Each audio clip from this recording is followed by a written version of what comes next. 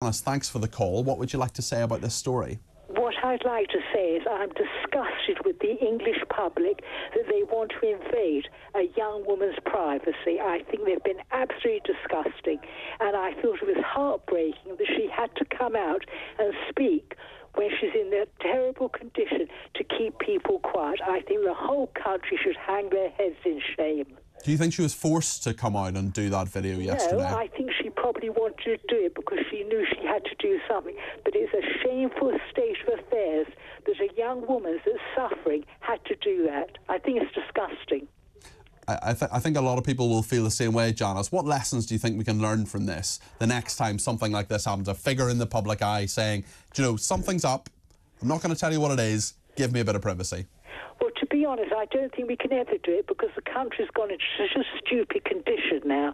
And also, even if they know what's wrong with her, what can they do? They can't help her. Well, and I'm sure the added stress of all the speculation hasn't helped her condition whatsoever. I'm not a medical expert, but it can't be a nice thing. I think it's dreadful. I think, as I say, I think the country should hang its head in shame. Okay. Janice? I mean, we've got the King and we've got her. Prince William, I don't know how he puts one foot in front of the other. It must be awful for him with his father and his wife dealing with all of this. And he's got 3 little children. Yeah. Honestly, I'm shocked. And also, I'm speaking from experience because I've got cancer. I couldn't go out and speak now. Are you getting treatment for it, Janice? I'm just in the middle of treatment, yes. Well, I wish you really, really well with that, Janice. Thank you. And that's why I felt for her so much, because I thought if I had to get made up and go in front of a camera now, that would not be possible. How do you talk to your friends and neighbours about it? Do you keep it pretty low-key, pretty quiet, or do you feel people...